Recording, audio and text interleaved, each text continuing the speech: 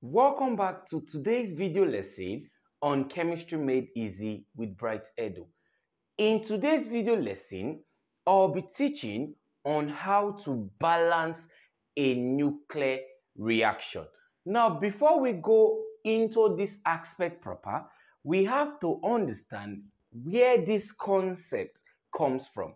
Now, this particular aspect is on the topic called nuclear chemistry, precisely called radioactivity. So the question will now be, what is radioactivity? It must be noted that radioactivity is the emission of radiation from the nucleus of an atom. So when these radiations being emitted occur spontaneously, I call it natural radioactivity. But when this radiation being emitted occurs due to bombardment of the nucleus, that radioactivity is called artificial radioactivity, also called transmutation. Now, before we move into this aspect proper, which is balancing a reaction, we must be familiar with all of these radiations I am talking about. So, we must talk about radiation first before we can proceed to balancing a nuclear reaction, because we must be familiar with the radiations and their symbols. So it must be noted that radiations are of two types majorly. So radiations are of two types majorly. The first of the radiations are called the major radiations, okay? The major radiations. And the other radiation is called the minor radiation. The minor radiation. So for the major radiations and for the minor radiations, the major radiations have three. Okay, we have three types of major radiation. And the first of them is called the alpha radiation. It's called the alpha radiation. And if I don't want to call it the alpha radiation, I can simply call it the alpha rays. The alpha rays. Now, alpha radiation or alpha ray is given with a symbol, because all of these radiations to mention now all have their specific symbols, because that must be noted first before we can proceed to balance a nuclear reaction. Now, looking at this radiation, it has a symbol, and its symbol is simply helium atom. Helium is He. So helium with mass number of 4 and atomic number of 2. So you can see alpha radiation is the first radiation under the major radiations. So the next of the radiation here is the beta radiation. The beta radiation. And if I don't want to call it the beta radiation, I can simply call it the beta ray. Now, it must be noted for the beta radiation, its symbol is E. So it means that the beta radiation, also called the beta ray, is simply electron. And electrons has what? A negative charge. So the symbol here is 0 and -1. So all of the symbols must be noted and memorized, because when we start balancing a nuclear reaction, you see how it works. So for the last major radiation called the gamma radiation, the gamma radiation, or you simply call it the gamma ray. Okay, for the gamma radiation, it's called the gamma ray, its symbol is this. Okay, so this is the gamma radiation, or called the gamma ray. So all of these are the symbols or the identity of these major radiations. So let's quickly move over to the minor radiations. The minor radiations, and the first of them is called positron. Now, positron is simply an electron with a positive charge. So positron is also called positive electron. Positron is also called positive electron. So what becomes the symbol? It is electron, but now it has a positive charge, which is +1, and here is 0. Now, this is the first minor radiation. So the order of the minor radiation, we call it neutron. So neutron is a minor radiation. and neutron is given with a symbol which is N10. So moving over to the last minor radiation called proton. So what becomes the symbol of proton? It is P11. So all of these are the radiations, either major radiations and the minor radiations with their respective symbols, because the symbols must be noted. So when we start balancing a nuclear reaction, it's very easy. Now you can see the first question written on the board. It is very easy. Now you can see these types of reaction are called nuclear reactions. Nuclear reactions are different from chemical reactions. Now let's quickly go ahead to solve this question. It says, in the nuclear reaction above, which radiation was emitted? So they are asking us to determine which radiation should be in this position of this question mark. So to balance a nuclear reaction, there are some steps to follow. Now the first of them is this. The superscript. Superscript means the value up here is the superscript, whereby the value down here is the subscript. Same applies to this other part. The superscript for nitrogen atom here is 14 and the subscript is 7.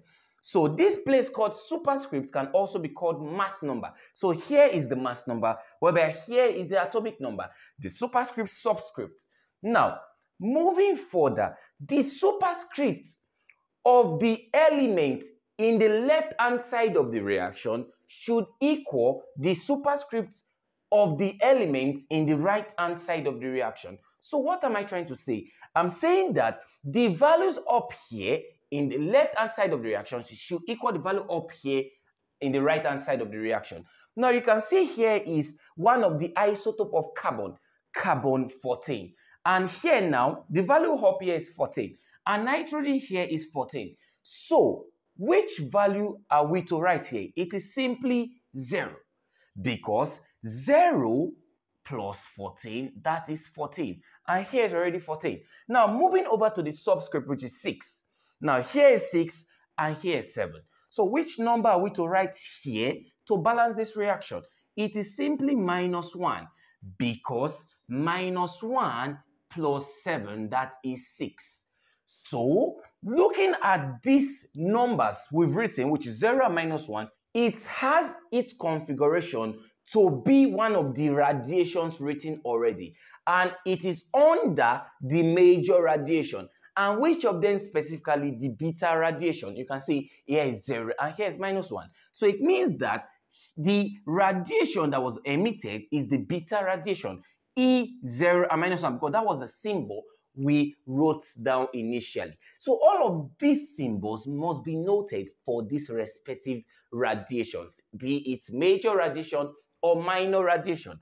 Now, looking at this particular question, the answer goes to option B, because option B bears the beta radiation. So you can see how questions like this are being tackled without stress. So let's quickly move over to the next question. Now, this is the second question, and the question says, identify the atom that is supposed to be here, which is the question mark. It is very easy. Now, recall I said that the values in the superscript up here at the left-hand side of the reaction should equal the values here, okay, for the right-hand side of the reaction, which is same as superscript, whereby the values in the subscript in the left-hand side should equal the value in the subscript of the right-hand side. So how do we solve this question? Very easy. Here, I'm seeing 1, I'm seeing 14. But before we actually solve, let's try to identify this particular element. This is nitrogen, nitrogen 14, and this is hydrogen, and this is carbon 14. Now, you can see here is hydrogen. Hydrogen as an element can exist in various isotopic forms. So the first isotope of hydrogen is called protium. And protium has a symbol which is H11. The other isotope is called deuterium and it is H21. And lastly, tritium and it is H31. So in this particular question, the isotope they used is protium, H11. Now moving further, let's solve. 14 plus 1, that is 15. So 1 plus 14, that is 15. So what value should be here to actually balance it? 1, because 14 plus 1 again is still 15. Now, looking down, here is 7 and here is 7. Because 1 plus 6, that is 7. So what value should be written here? 0. Because 7 plus 0, that is 7. So here is 7 and here is 7. Here is 15 and here is 15, balanced. So which radiation has this configuration? It is one of the minor radiation and it is neutron. You can see here is neutron is 1 and 0. So here becomes neutron. So neutron was the missing atom. So neutron now is here in its position. So you can see now the reaction is balanced. That is how to solve questions under this aspect. So let's quickly move over to the next question. Now this is the third question. Now let's quickly solve. They said we should identify the missing atom here, or the missing radiation. Now looking at this, first of all, this is called thorium. Thorium-230. Thorium as an element exists in various isotopic form. So this is thorium-230 and this element is radium-226. Now, for we to be able to balance this, we have to check which is higher. This is higher and here is 226. So it means that there's something that's supposed to be written here so as to balance 230. So the value should be here is 4, because 226 plus 4, that is 230. Okay, so it is balanced. And here is 90 and here is 88. So what are we to write here? 2, because 88 plus 2, that is 90. So it is balanced. So which of the radiation written earlier has this configuration? It is that of the alpha radiation, which is helium-42. So what should be here is basically the helium atom. So you can see how questions like this have been tackled. They are all very easy. So the next question here, you'll be solving it and you provide the answer in the comment section below. Now, this is the question you'll be solving and you provide the answer in the comment section below. The question says, identify the unknown radiation or the unknown atom. So these are the radiations, you must take note of them and memorize so as to be able to get the answer correctly. This is uranium, whereby this is thorium. This is uranium-235 and this is thorium-231. So do well to solve and provide the answer in the comment section below. Let's quickly move over to the next question. Now this question says, identify the unknown atom. This is aluminum. This is alpha radiation or helium atom, whereby this is a neutron. And this is the unknown atom we have to identify. So we have to check our superscript and our subscript in both sides. So for the superscript first, 27 plus 4, that is 31. And here is already 1. So what are we to add here? 30. So 30 plus 1, 31, balance. So here is 13 and here is 2. So 13 plus 2, that is 15. So what is supposed to be here? 15, because here is already 0. So 0 plus 15, 15. Now looking at this atom, it is very, very, very familiar with a particular element in the first 20 elements of the periodic table. And what is that element? It is phosphorus. Now the reason why I said phosphorus, because the atomic number is 15. Counting from the first to the 20th element of the periodic table, the 15th element is phosphorus. So this atom should be phosphorus, okay? So P3015. So this is the unknown atom. So this is how questions are being tackled. So let's quickly move over to the next question. Now let's quickly move over to the last question for this video. It says uranium-238 92 reacting with carbon-12-6 to give us a neutron radiation, okay, which is N10 plus an unknown atom which we are to determine now. So looking at this reaction, you can see here that this neutron contains 6 moles. So we have 6 moles of neutron. So how do we evaluate this? It means that 6 we times 1 and also 6 we times 0. So 6 times 1 is 6, 6 times 0, that's 0. So altogether, the neutron now up here for the superscript is 6, while for the subscript is 0.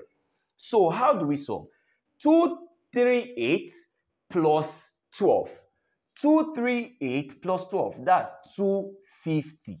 And here, 92 plus 6, that is 98. Now, here is already 6. So what are we to write here to balance the 250? It is 244. Yes, it is 244 because 244 plus 6, that gives us 250. So it balances, okay?